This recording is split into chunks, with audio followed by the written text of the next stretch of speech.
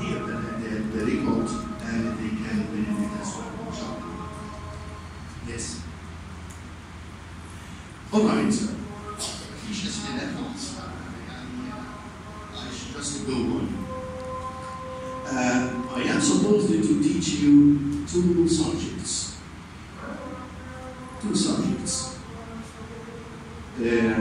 These are the Usul al-Fiqh, but it is Usul al-Fiqh number one, because we divide Usul al-Fiqh into two courses.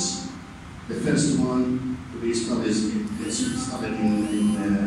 the first year, first class, and the second to be in the third class.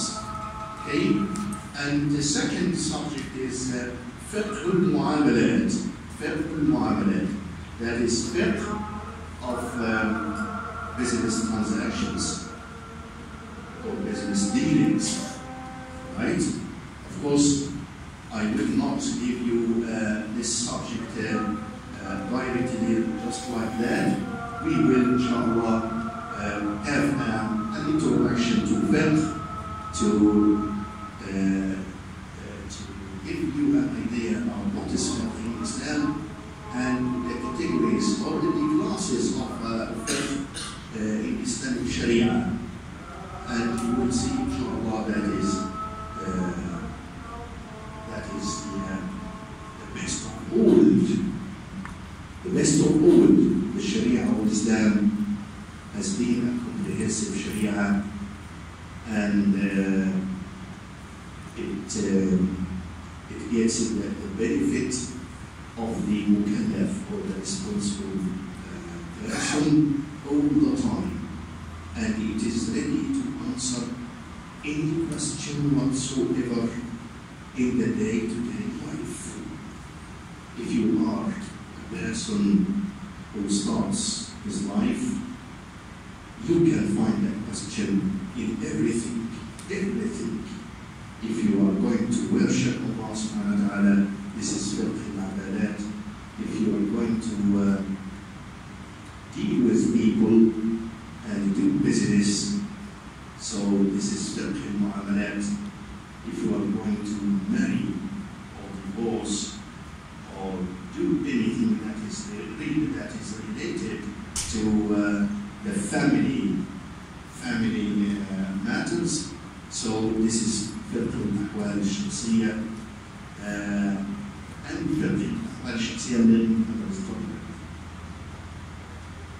the family. This is the family, the fiqh of the Muslim family. That is fiqh covering marriage, divorce, everything of the matters and affairs of the Muslim family. If you want to know something about the for example, the inheritance in Islam, you will have a specific subject talking about inheritance in Islamic Sharia, and I teach you that subject as well. Okay, so whatever subject you will need in your daily life, you will find it in the Islamic fiqh or Islamic Sharia.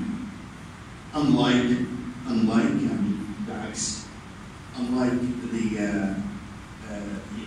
other shariah of the other religions, you don't have details or ahkam shariah judgments to be applied in day-to-day life like Islam.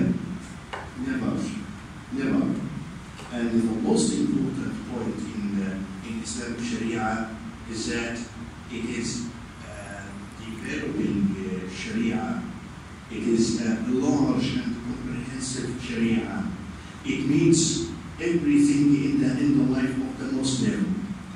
Either it is in the texts nusus, Quran and Sunnah, or to be deduced from the Quran and Sunnah. So, I say all the time that Islamic Sharia is ready to answer any question that may rise to in the life of the Muslim. Any question, it has to do that. Otherwise, it is not the last Sharia. It is not the comprehensive Sharia. لازم الأشبه هي الشريعة الجامعة المانعة واللي هي حكوا يوم القيامة إن شاء الله. So this is the way we have Islamic Sharia. Inshallah, we will. I will give you some just general idea about that. Well, it should be devoted. This lecture should be devoted to welcome you and to see you and talk to you and let you talk to us. But I will just give a very brief idea about the Fiqh al-Mu'amalat. I say Fiqh al-Mu'amalat, one section of the Fiqh of Islamic Fiqh. And it occupies a very important situation since it is, or it covers, everything related to persons and others. Persons, you have to deal with me and I have to deal with you. So, what are the bases, what are the principles that we are going to have our dealings based on? هي القواعد، هو الأساس اللي عليه احنا ممكن نتعامل مع بعضنا. What are the transactions that may take place between you and me? Who are the seller? Who are the buyer? What are the conditions of the sound sale or beer? What are the conditions of the sound sale? What are the principles that I should observe in order to have a correct sale and please Allah in that? Because you may deal with people and you don't know the principles of Islamic Fiqh al-Mu'amalat, and then this is forbidden and you may be sinful. We don't do that. So Umar ibn Khattab, he was just getting into the market, and he would dismiss out of the market those sellers who didn't know the rules of mu'amalat, the rules of mu'amalat.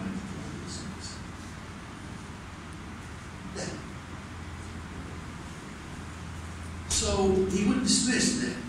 ما يعرفش القواعد الشرعية للمعاملات، ما يقعدش في السوق.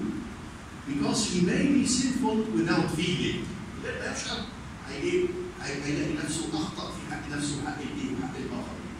So this is the way that we study or receive Fiqh al-Mu'amalat.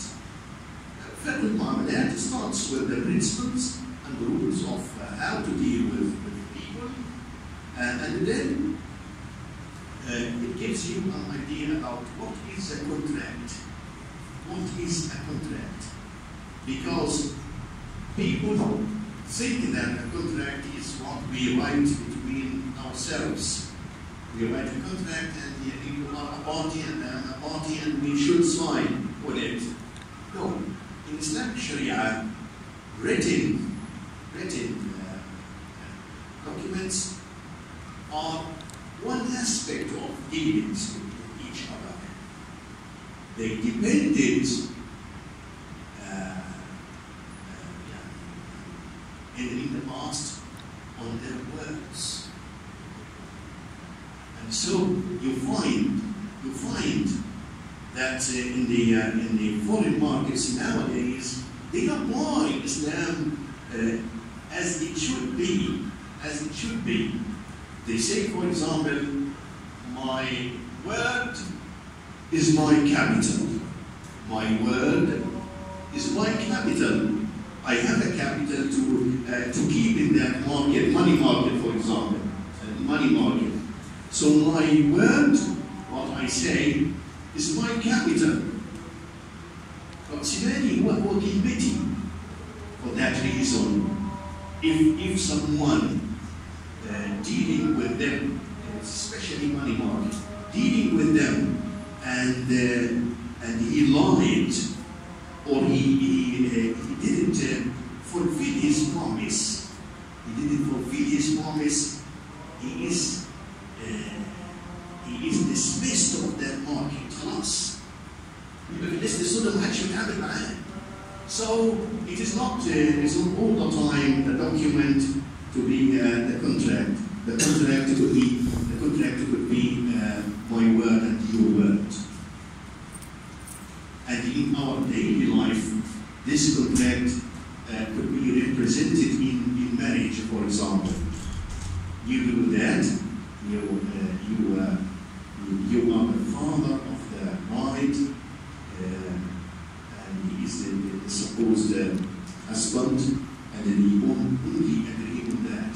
He will agree to marry off to me, your daughter. I agree to give her to you, and then the other party will agree as well, and this is the marriage. So nowadays, actually, because people have evil manners, so the Sharia or the government or the administration, Islamic administration, necessitated that every agreement should be documented.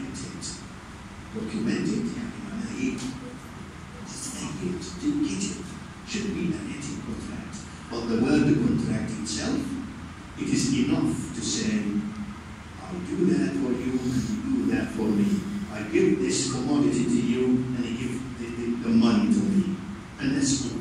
That's all. This is in Islamic Sharia. العقد هو الكلمة. تفضل. Yes.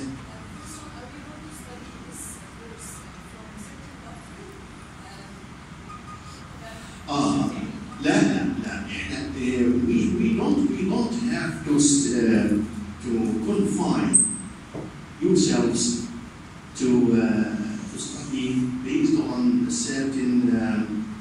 certain school of fiqh, like Hanafi,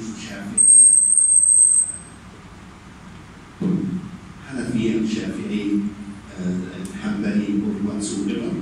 But we study what is so-called al-Fiqh-Law. And al-Fiqh-Law actually takes from the four madhahib and maybe from other madhahib as well. So this is the case. If you after studying this institute wanted to expand your knowledge, you can read and do the comparative fiqh. That's it. But for preparing a student, preparing a researcher, preparing a caller to Islam, we have to teach him or her al-fiqh al-mawdu'i. Fiqh al-mawdu'i, that will be enough.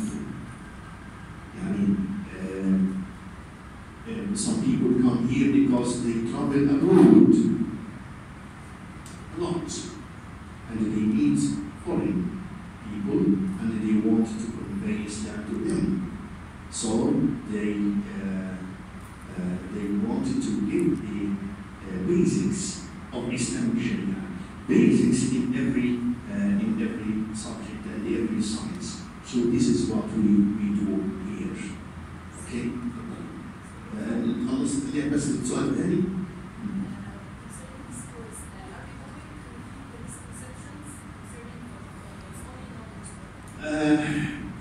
Well,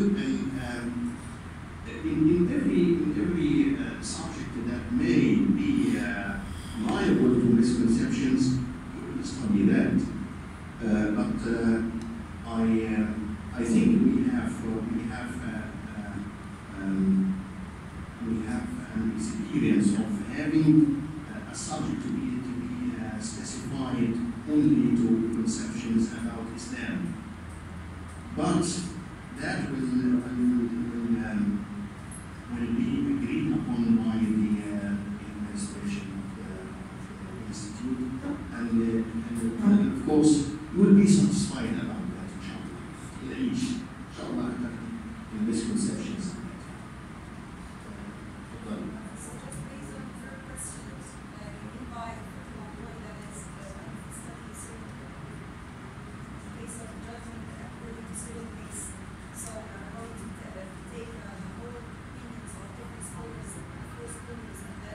No. You know that there is always in every issue what is so-called the opinion of the majority. And do you know what is the opinion of the majority? The opinion of the majority is that it could be based on the sole opinion of one madhab, but it has taken some ulama of the other madhab. So in the end, I have the varied opinion of the majority of the scholars. It includes the basis, Al-Shafi'i madhab, for example, and it could have some other supporters from the Hanafi madhab, the Hanbali madhab, and the Maliki madhab. So mainly we concentrate on the opinion of the majority. Okay?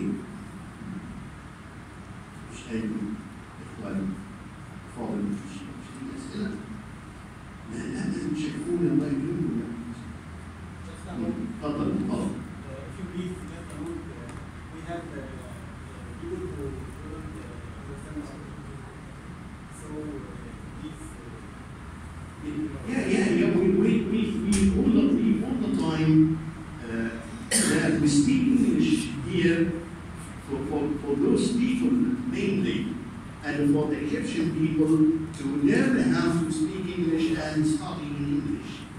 So you might have some people, foreign people who don't speak Arabic, and they come to this institute to learn Islam. Yes. All right. I will not go into details of fiqh al-mu'amalat. Other than that, inshallah, we start with the subject next week. The next lecture will be Usul al-Fiqh number 1, and I let you to have a break, inshallah. Yes.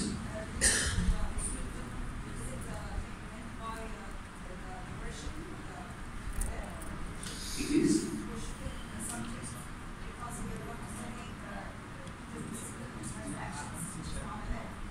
No, it is a separate subject. Of course, you are going to study fiqh al-abadat, and fiqh al-mu'amalat, and fiqh al-usra, and the mawaris, and the other aspects of fiqh, inshallah. يعني الفقه أصله متشعب كتير وله أبواب كتير. إحنا بندي الحاجات المهمة اللي تكون في حياتنا إن شاء الله. Okay? Any other question? So we'll have a break to pray al-Maghrib, inshallah, and come over to talk about this. Sure.